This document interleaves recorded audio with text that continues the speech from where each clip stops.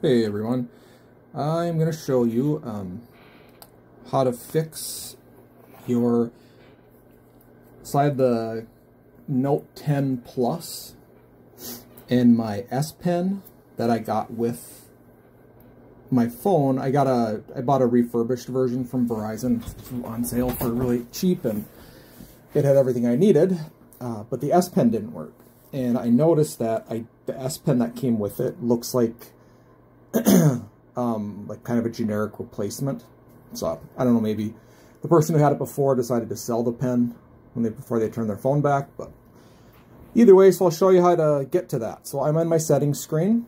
You're going to scroll down to Advanced Features and then go to S Pen and go to Air Actions. Okay, so my pen is in right now and you'll see that it's not working. It's disconnected. So what I'm going to do is turn it off. Now I'm taking the old pen out, and I bought a replacement pen for $10. It's a genuine replacement pen off of eBay. So now I am putting that pen in,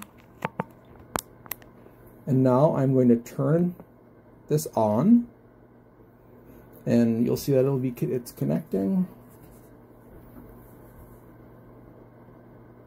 So when I initially did this, it took about 2 minutes for it to completely connect. But you'll see now that the pen's available. And yeah, that was an easy, I think it was $16 with shipping for the replacement pen. So yeah, super easy fix. Thanks, bye.